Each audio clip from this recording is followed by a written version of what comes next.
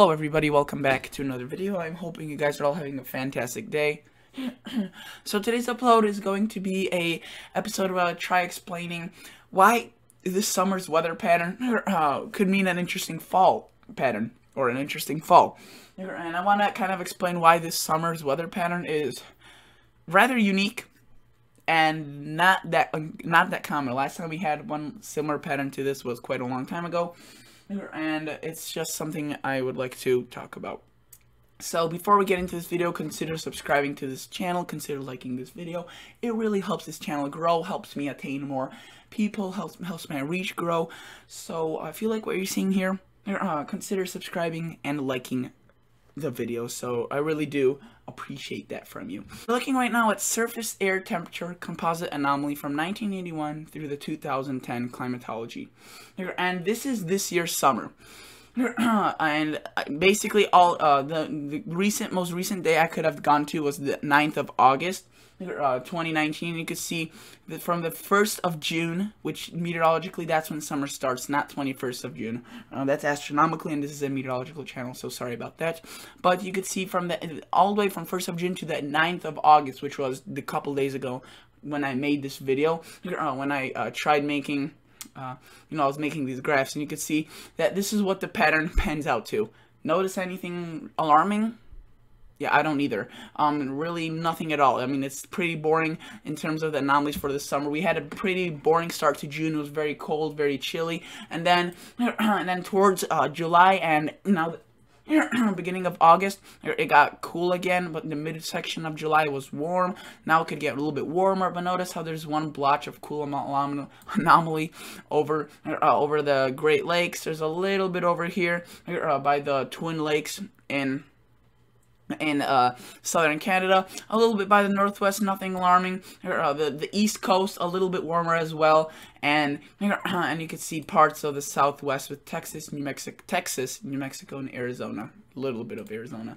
So, I wanted to compare. I was hoping that there would be something more drastic, something more noticeable about this year's summer. But like I was, my worst fear was that this is what it's gonna look like, and unfortunately, this is how it panned out to look like. And now it's really hard to compare this to other years, because not many other years were like this. I mean, some years consisted of you can see I did through the same time period, through the 1st of June through the 9th of August, and you could see this was of 1993. This one I just screenshotted a random one. This isn't really put it here by specific choice. You could see that there's a big anomaly over here across the west, but that's not really this year's summer. I did another one. This one was 1992, and you can see I did the 2 screenshots in a row. And again, nothing even close to what this year's summer is. I mean, this year's summer is just completely wiped of colors of any sort. It's just mostly white. And then some other summers where it was very hot and it was 3 degrees and above, like the 2012. I mean, I did this for every single year dating from 2019, so this year's summer, all the way to 1981. And I did that so we could keep a constant average. I didn't want to really go back too far from the 70s and 60s, because I feel there could have been, it's just too far, and the averages based on this have changed since then. That's why it only went to 81, and by the time I did end up fighting, went all the way to 81, I only found 6 summers that were similar to this year's summer, and this is what they averaged out to. Notice how it's June through August, not June through August 9th. That's because I could not really figure out a way how to do it just through August 9th with a bunch of years combined. I know how to do it with 1 year, but I didn't really know how to do it with a couple of years. I'm sure there's a way. I just didn't have the time to figure it out really. And so that's like the only area where there could be a error, margin of error. But I mean, you could see it's still relatively very similar. The only place I want to emphasize that is kind of wrong is this parts of the southwest. Here was warmer. Here it shows it's cooler.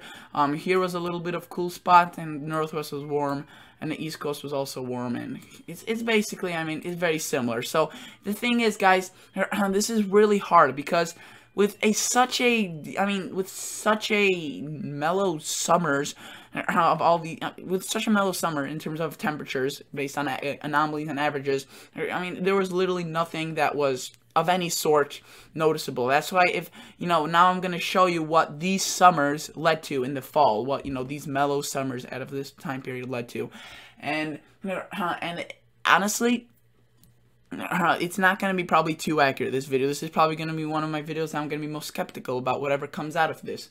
Because it's just, I'm telling you, because it's average, it could, it could have been flipped around. It could have been really hot in June, and then through August it was really cool. Or it could have been like this year, very cold in June, and now really warm possibly towards the end of August. So, when I did figure out what the September of all these years were, you could see it was a little bit, you could see it wasn't really drastic. they were pretty drastic anomalies, but again, whether this will come true is, we don't know. This is why I think it's really interesting, because it's a giant mystery. So you could see here's a cool spot of cooler air up to the north, Hudson Bay, James Bay, possibly unleashing at some portions of September, but it seems as if the warmth from the west penetrated down into the southeast and the south and maintained itself for a good portion of the country.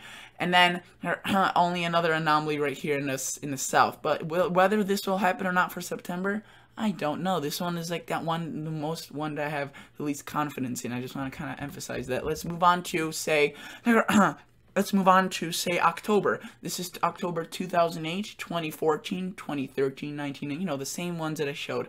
And yeah, out of, what is it, 1981 through 2019, that is 38 years, I think. 38 years. I think that's right. Maybe 40, no, 38 years. Out of 38 years, only 6 actually came out to be, again, only 6 came out to be looking like this year's summer, which I just want to, emphasize that. That's not a lot. And you can see October also completely different from September. There's no pattern. Usually sometimes we'd be noticing that some chill across the east and maybe some warm across the west, or maybe warm across the west, unusual, and cold across the west and warm across the east, or vice versa. And we'd see that also in October, kind of, at least a slight resemblance. This thing, you can see it's completely different. So you can see there's a little bit of warmth right here across New England.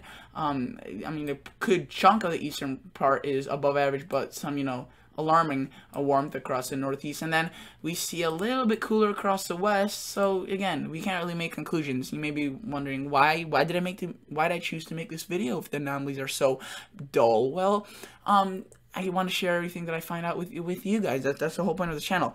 I don't really want to fight anything from you guys. And these are the things that I, at the end, make my forecast stuff of. Obviously not the only things, but I take this into account, forecasts or anomalies and historical analogs like this. And you can see that this one actually does not help me at all. It kind of, further makes me question, whether it will be chilly or not, whether it will be warm or not in a certain place. So, if we were to go now, November, this is like the only one that's like fairly constant with my other forecast. So I've called for, and I still called for, a pretty chilly November across much of the country this year, and this is not even based off this. It was based off many others. So when I saw this, I'm like, finally something that I could find that is that is actually resembling of my other predictions. And this one, you could see, it shows cold across much of the eastern side of November. The eastern side of the country in November. And you can see that the anomalies are actually pretty big in terms of, being below average quite significantly. Almost -1 to -2 degrees in some locations. Notice how it spans all the way to the north. And this could, mean possibly some Arctic blasts. And I also do think that the west will be possibly a bit warmer. Northwest, that's a bigger question. Maybe or may not be warmer, but I'm just, this is like the only one where it kind of showed a resemblance to my other forecast.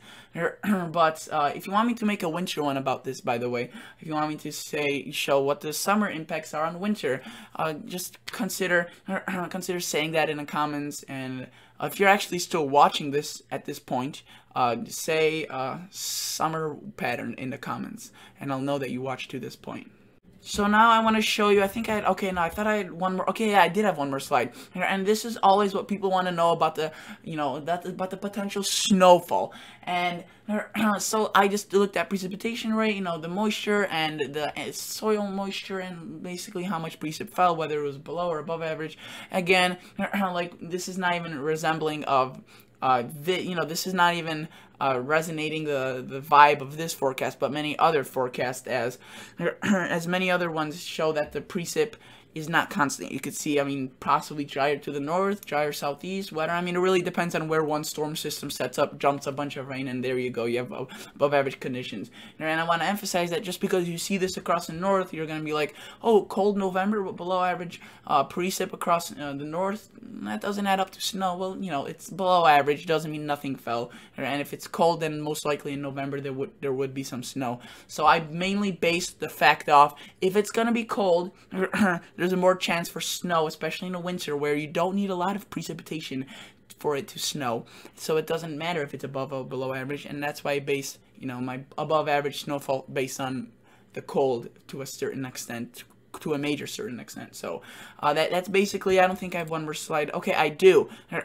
This one is just June through August, showed the precip of the summer, and I tried seeing if this resembles any of what we had this summer, and really, it kind of not really doesn't. I mean, maybe to some sort of extent, but again, it's precip. Each summer is different in terms of precip. I mean, there's literally no patterns unless you'd look at smaller scale, like where more flash flooding occurred, or where where more thunderstorms lined up, or where it was more active. But overall, on a precip map from such a wide variety of years, it's hard to tell. So thank you guys so much for watching. Consider liking the video. Consider subscribing to this channel. I'll catch you all guys in the next episode. See ya.